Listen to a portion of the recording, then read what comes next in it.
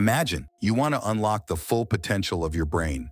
You want to feel as if you are suspended in time and your complete focus is on the task provided. How will you do it?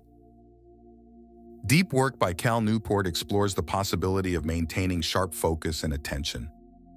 If you are lacking this ability in your life and are desperate to become the best version of yourself, watch this video till the end as we are about to unlock the secrets of deep work and how to achieve this state. Deep work is becoming rare. The deep work hypothesis underscores the increasing rarity and thus the growing value of this skill in our economy. This scarcity of deep work makes it an urgent skill to develop, as those who cultivate this ability will be in high demand. Deep work is in short supply. Why? Because shallow work is much simpler, and businesses promote it. Even major corporations are no exception. For example, Facebook aims to introduce the world's most extensive open floor plan.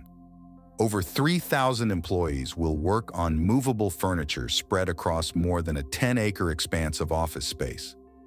This continuous connectivity and emphasis on rapid response times in the workplace often lead to the adoption of the easiest path, promoting a culture of shallow work. This superficial approach can have significant detrimental effects on productivity, making it crucial to avoid. The concept of least resistance principles postulates that when employees are not given explicit feedback on the consequences of different behaviors, they will tend to take shortcuts to an extreme extent. Success in the workplace is contingent on productivity. Even if one possesses skill and talent, with output, thriving is attainable. In Cal Newport's view, many employees exhibit visible busyness, which substitutes for actual productivity. Due to a need for more understanding and guidance on adding value in the workplace, they tend to focus on superficial signs of productivity by conspicuously performing tasks. Without clear objectives, engaging in deep work can be challenging, leading most employees to default to shallow work as a means of self-preservation. This underscores the necessity of clear objectives for deep work, making it a crucial practice to adopt. Once one comprehends how to optimize available resources, engaging in deep work becomes crucial for achieving productivity. Deep work involves concentrating on a single task without interruptions while maintaining a high concentration level. This leads to an increase in performance and efficiency. Research has shown that multitasking reduces productivity while concentrating on one task simultaneously maximizes output quality. Eliminating distractions allows you to complete more tasks in less time. Your productivity increases as your level of focus intensifies. The concept of attention residue is related to the effectiveness of working in an undistracted state, which will be further discussed in the next section.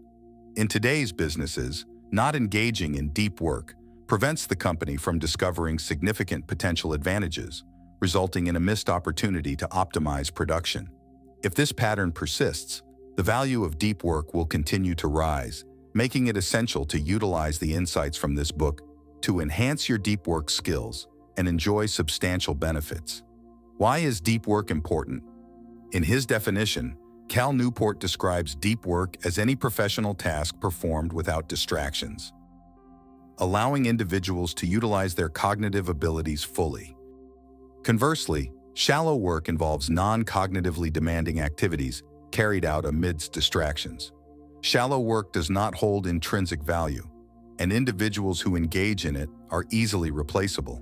Shallow work is best suited for less demanding tasks that don't require much cognitive effort, such as checking emails, responding to notifications, or attending non-essential meetings. It's a nearly automatic and reproducible process that doesn't require intense focus, but can give a false sense of accomplishment from completing simple tasks. Rarely practiced deep work is becoming more valuable, offering substantial benefits to those who master it. Automation is causing the loss of skills and jobs, disadvantaged many individuals. However, certain groups will prosper and perform exceptionally well. Skilled workers proficient in communication and interacting with sophisticated machinery are displacing numerous low-skilled roles. Individuals who understand that achieving excellence in a specific market is insufficient.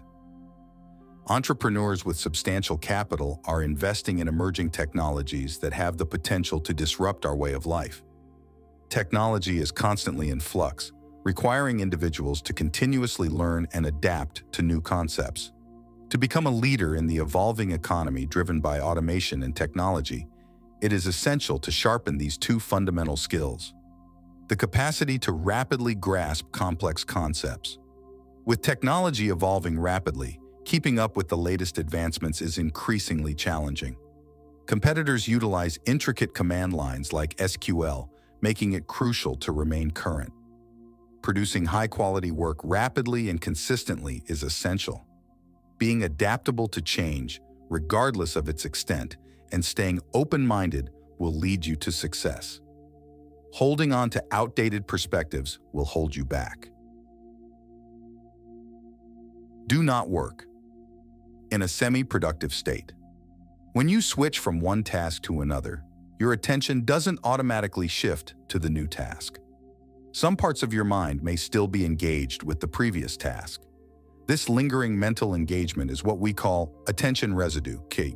It's particularly noticeable when the last task was open-ended or low intensity.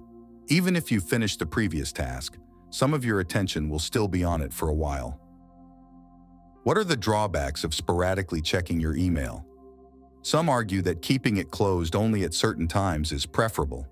The author argues that this is a slight improvement. When you move to your inbox, you create a new focal point for your attention. Then, if you see task B that you can't tackle immediately, you return to task A while leaving task B incomplete. Productivity is enhanced when one deeply engages in work for a prolonged period. The concept of attention residue operates as follows. Whenever you shift from task A to task B, some attention lingers on task A. Concentrating on the new task becomes more arduous, resulting in decreased productivity when transitioning between tasks. The concept of attention residue operates in the following manner. Whenever you shift from task A to task B, part of your focus remains on task A. Focusing on the new task becomes more complex, resulting in decreased productivity during task switches. In a study, participants were tasked with solving a series of puzzles. Initially, they reviewed CVs and selected a potential candidate. Subsequently, they were allowed to begin and complete the puzzle in the second phase. Researchers conducted tests between the two tasks to ascertain the presence of attention residue. The results indicate that lingering attention on previous tasks impairs performance on subsequent tasks. To achieve peak productivity, focus intensely without distraction on a single task for extended periods. Rules of deep work. After understanding the importance of deep work for productivity, you must have recognized that knowledge is simple. The challenging part is taking action. Humans struggle with multitasking as we are easily diverted. The following guidelines will show you how to integrate deep work into your daily routine. Engage in focused work. Embrace moments of boredom. Minimize social media usage. Eliminate shallow work. First, engage in focused work. The effort required for deep work can deter many people from practicing it. In our current cultural environment, prioritizing deep work becomes even more difficult. Rule 1. Welcome boredom rather than avoiding it. Cultivating acute concentration is essential for maximizing productivity. Just as athletes prioritize caring for their bodies outside of training, you should sharpen your concentration skills during downtime. Constantly succumbing to distractions whenever you feel bored will hinder your ability to achieve the deep focus necessary for quality work. Rule 2. It's crucial to condition your brain to resist instant gratification from distractions. Otherwise, you may fall into a recurrent pattern of being easily diverted, even when you're determined to work deeply. To break this cycle, embrace moments of boredom and resist the urge to check your phone every time it notifies you. Doing so can strengthen your resistance to distractions and improve your ability to concentrate. Rule 3. Cease using social media. Social media platforms epitomize superficial existence. As the author emphasizes, They do not provide any valuable returns for the time we invest in them. Constantly checking your social media accounts can hinder your ability to engage in deep work. Deep living and social media are not compatible due to their addictive nature. Rule 4 states the importance of eliminating shallow work. Nicholas Carr's book, The Shallows, illustrates how the internet negatively impacts our mental well-being. Previous chapters have cited examples of shallow work, such as attending meetings, making phone calls, responding to emails, and engaging in other low-value tasks. To engage in deep work, it is essential to minimize shallow work. You can focus more on meaningful work by making time for deep work and minimizing shallow tasks. It's possible to incorporate deep work into your life by establishing rituals and routines, which will help you naturally integrate deep work into your routine. Stick to a routine. Engaging in deep work can be difficult in a world that promotes shallow P work. Establishing rituals and routines can help reduce the willpower required to transition into undisturbed focus. You can choose one of the approaches below or combine two or more to suit your lifestyle. The monastic approach involves completely isolating oneself from distractions, similar to monks in a monastery. The bimodal approach alternates between leading an everyday, engaged life and a more isolated one. For example, the author switched between a regular therapy practice and social life in Zurich and a more ascetic mode at his retreat house, where he writes, "The rhythmic approach involves designating a consistent time for deep work each day, such as early mornings from 5 to 7 a.m., or specific weekdays like Tuesdays and Thursdays. The journalistic approach entails integrating deep work into your schedule whenever possible, much like a journalist preparing to meet a deadline for writing an article when necessary. Adhering strictly to your schedule is crucial. Many successful individuals emphasize that discipline aids in concentrating on their work. While there is no single correct method for working, these approaches can serve as a framework for incorporating deep work into your daily routine. Value of systematic idleness. The contention from the author is that it is essential to have regular and substantial leisure periods when you are not occupied with professional matters.